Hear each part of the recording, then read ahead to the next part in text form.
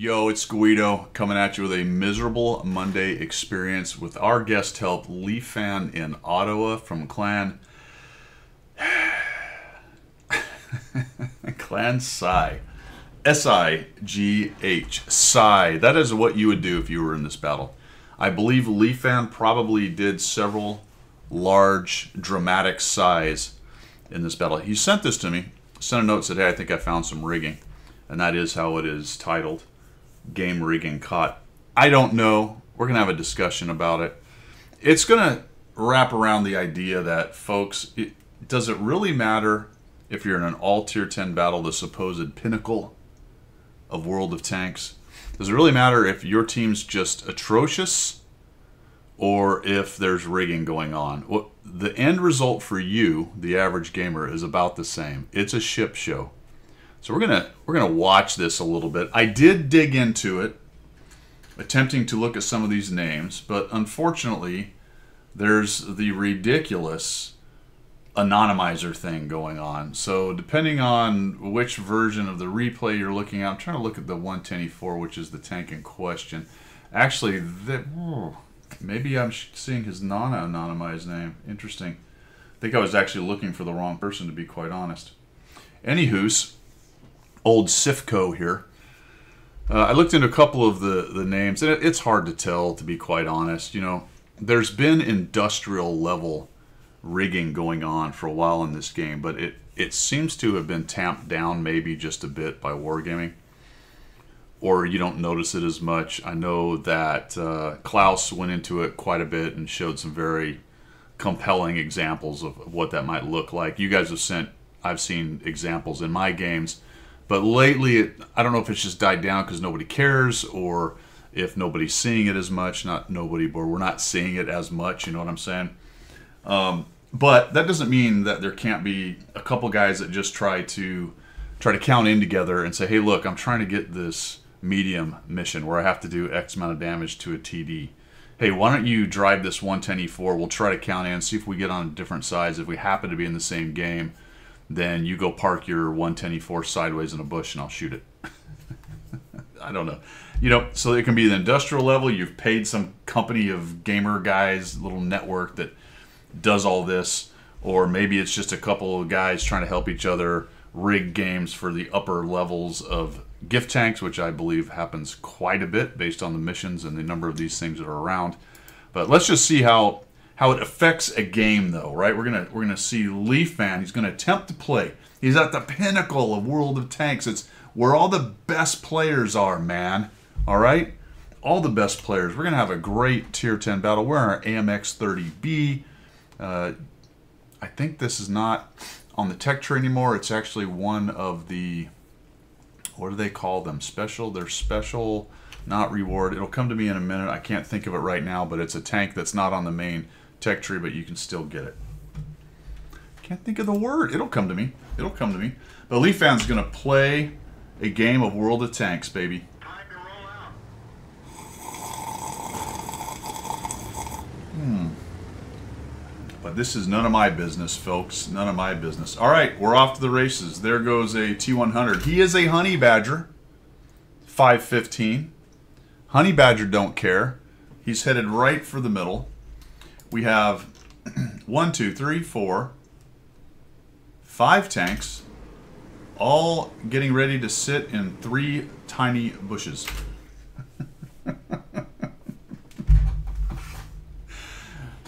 You get this on Steeps, all right? You will see this on Steeps. Why? Because T100 Honey Badger is moving forward. They are hoping to catch guys moving around and see if they can get some snipper shots, because we're snippers, man. We got Ivan, we got Jay Koa, we even have Leafan, we have Orgrim, and Sififco in his 110E4. How many giant Tier 10 tanks can we fit in this tiny little bush? Let's find out. 1, 2, 3. 3 giant tanks can fit in this one.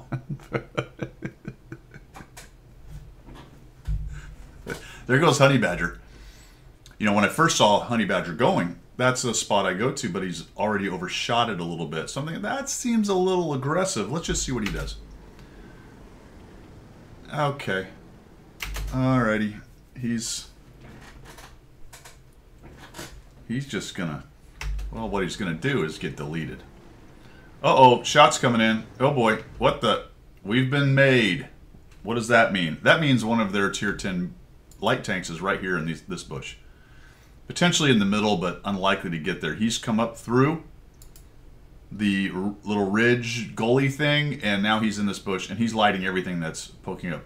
And not to be outdone by 1, 2, 3, 4 tanks in the tiny bush. 4 tanks in a bush. Or the 4005 that's just sort of driving up and over out in the open, although he is sort of kind of using this little bush. T-62 Den Venezia is just going to top over into the open, right? And he'll just kind of, he'll move around. Surely I'm not spotted.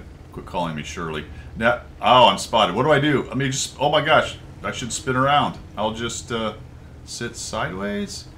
And that feels like maybe an autoloader is shooting at him. Okay. And Leafan is like, what on earth? And meanwhile, look at old Sifco here, the 110E4, who has been bequeathed. He has been left on to his own devices in the bush alone. Everyone else has scattered like cockroaches. Meanwhile, the T100 Honey Badger is being countered by the other T100. And you might look at this and go, well, you know, it doesn't look too bad. We got 3 guys over here. Poor Asparagus has really been left out to dry because we're just guarding the cat with nearly everybody back here. I don't know what this dude's herring off to some other place. Super Conqueror is about as far back as you can get a Super Conqueror without being up on the hill. And we got a few guys up over here, the JPC, BZ, and the other TVP. I mean, honestly, if you're looking at this right now at tier 10, you're already going, this is gonna be tough to win. We're gonna need our T110E4 to really do some damage, baby, camping at the cap, and our 4005. These guys, we're gonna need them to really make it happen. So the 110E4 has put his best armor to the enemy. 1, 2. Oh, that's an autoloader. Yeah. Oh, 3. Okay. 4. So, which tank has a 4-round autoloader? Ah, the 50-51. Interesting. Interesting, isn't it? Just sort of sit. Oh, wait. Oh, tell me when you're reloaded. All right, I'm going back out. All right, I'm in the bush. I'm waiting. Just gonna sit here. Yeah, not too far. I'm like right, the back end of my tank is right next to the rocks. If you kind of go center, there you go. You got me. That was a hit. Yep, that was a hit. I'm gonna act like you didn't hit me.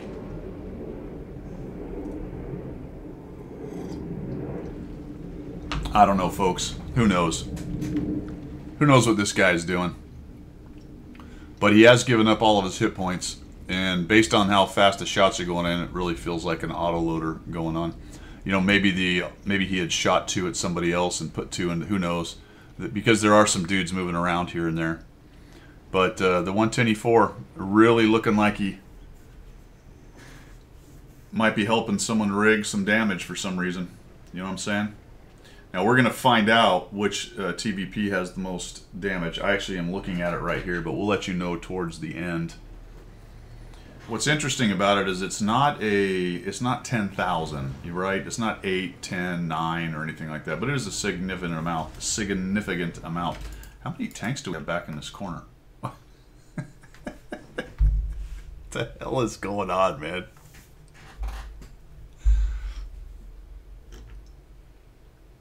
What?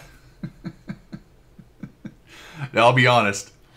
Leafan hasn't done a whole lot himself, but I think based on what he said and a couple of his things type, he just watching this go down too and wondering what in the exact heck is going on in this game. Now he's looking for some shots here. 110E4, Sifco. Is he back out in the open? No, he's hiding behind the rock. Ah, here comes Nikov Danilio. Nikov Danilio is moving up. Danilia. Who has, by the way, at the end of the game, 5,311 damage. Like I said, it's not a massive amount. And, you know, it doesn't have to be the industrial level rigging thing going on. It could easily be just a couple friends. 4005's getting nuked. And we got poor Leaf Fan moving in here. Looking to get a little bit of damage because everyone's mad. 4005's mad. Leaf Fan gets a little shot off of that guy. That's old Nikov there, who looks like he's pushing in just to add some damage to his total. As we've now got a kind of thrashing going on. Now, to be fair, the 110E4 did not give up his last hit points to Nikov. And you might say, well, maybe that's proof it wasn't rigging. Maybe they're trying to get a little plausible deniability going on right there. Who knows? And it could very well be a fact that it's not rigging. As I noted at the beginning, what's the actual difference at the end of the day in terms of how the game's played? You could have got that guy. Could have got one more shot of damage in there. Leaf Fan says WTF was this game, and then gives out a big sigh. Ultimately, though, man, if you're the player, and here's where we get into the miserable Monday experience, my friends. When you log into this and you start playing this particular kind of game, where you're on poor Leaf Fan's team, and you just notice some insanity, somebody just playing like a Muppet, like a absolute Muppet, or so bad that it looks like some kind of rigging. I mean, we do have a dead T62 who just hung out up there, right? The 110E4, he did back up. I will say that he did back up behind the rock, but then it just sat there. So I don't. Maybe it's just a bot. Could be just plain old a bot or a really bad, super bad player. Who knows? But that really looked like poking out. And by the way he was hit, it was one of the TVPs. Again, it could be a scout in there actually lit him up. It's hard to tell. Could have been a scout there, and that guy just happened to be the one shooting him, and this is a terrible player. Or it could be rigging. But if you're Leaf Fan, or you or me or whoever that's on the green team in this battle, honestly, what's the difference at that point? It's 10-2. It's going to get worse. Somehow the other team lost a couple players. But this game was never in doubt. It was never. I mean, when it was 15-15 and the timer went from 0 to 1, as soon as the 5 tanks all tried to get up on that middle spot and we started losing hit points immediately, it was pretty much not in doubt. Then you pay attention where the rest of them were going. I mean, they still have a complete infestation over in the corner there doing nothing. Although that's the only part of the map they own at this point. Crazy stuff. Crazy stuff. I don't know. Let me know what you think down below on this miserable Monday. Was that some kind of rigging?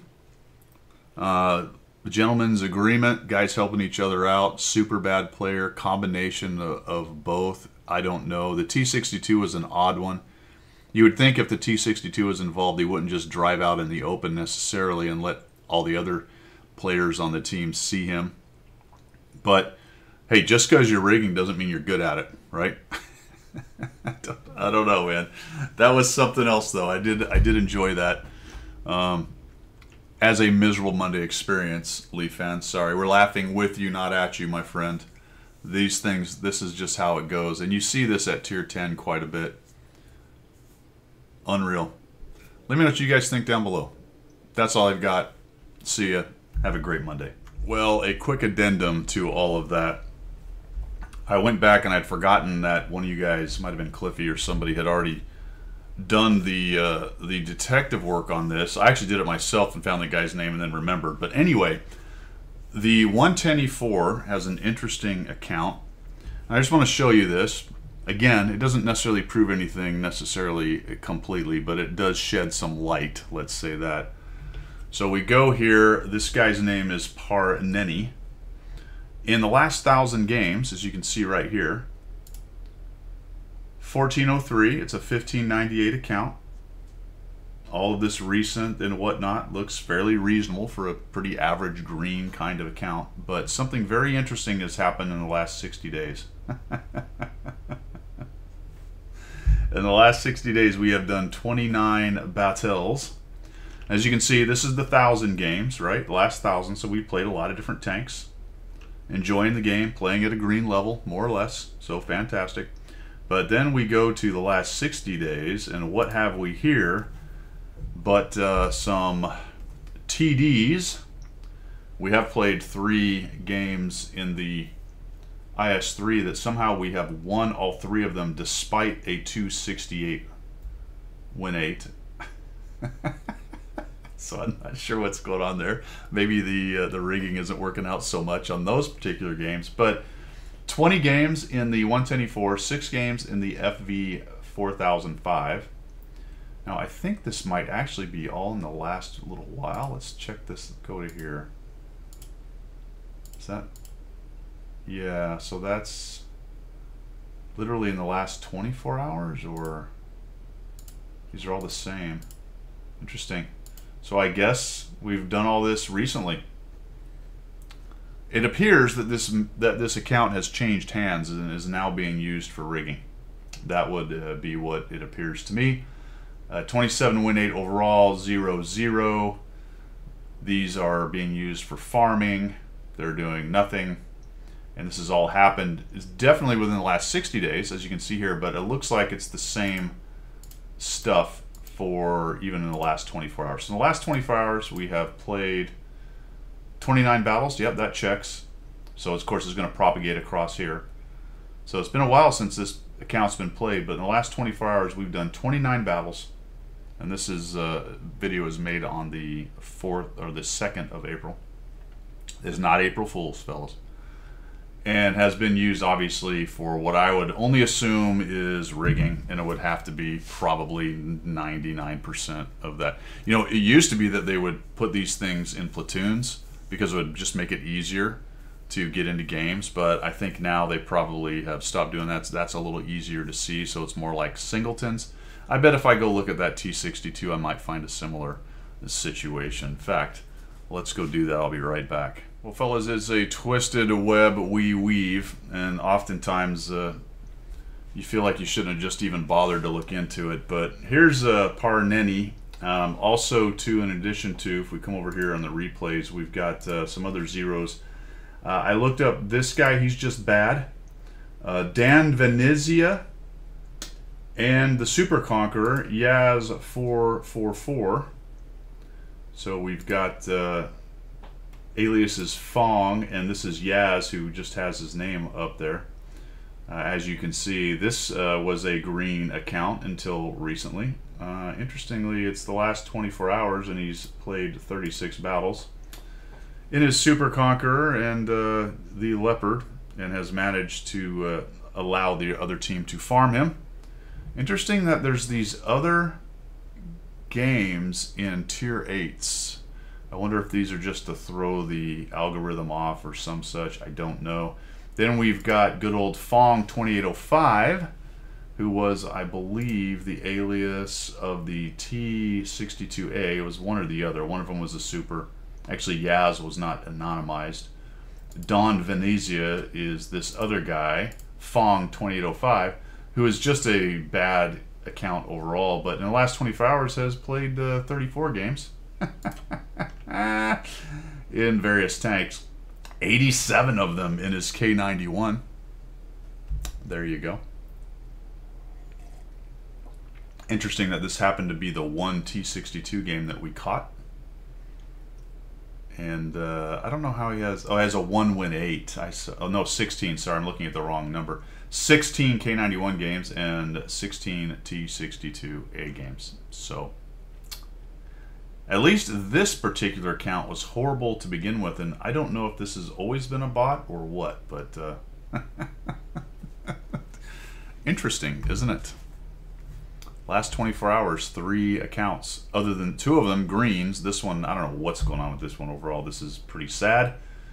This has just apparently been a bot from the beginning. But you got this guy, and you got this guy. It would appear a fairly clean-cut case of rigging. Let me know what you think. See ya.